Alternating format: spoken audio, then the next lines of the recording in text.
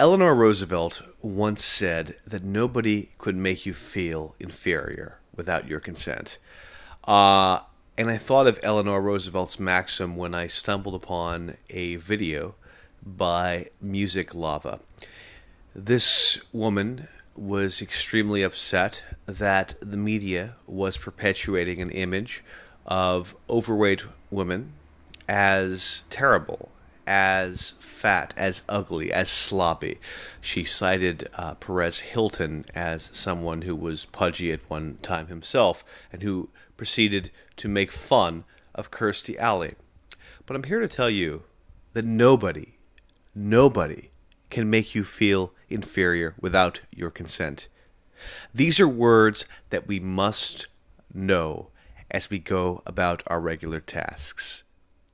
If we insist that the media is right, if we insist that the celebrity industrial complex is right, we fall prey to what they tell us to do.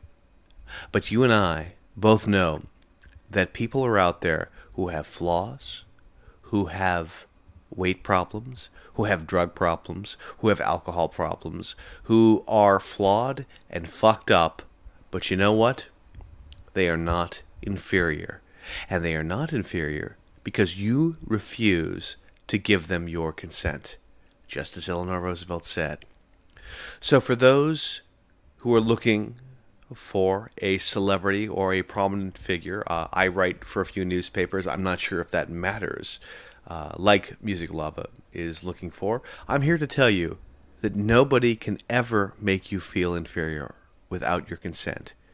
Whether you weigh 100, 200, 300, or 400 pounds, it really doesn't matter.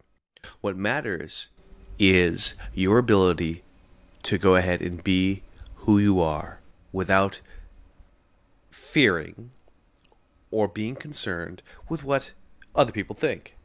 Aretha Franklin is a legend these days. And you want to know why? Because she didn't give one good fucking shit about what other people think. She got up before the microphone. She got up on stage. She let her talents speak for itself.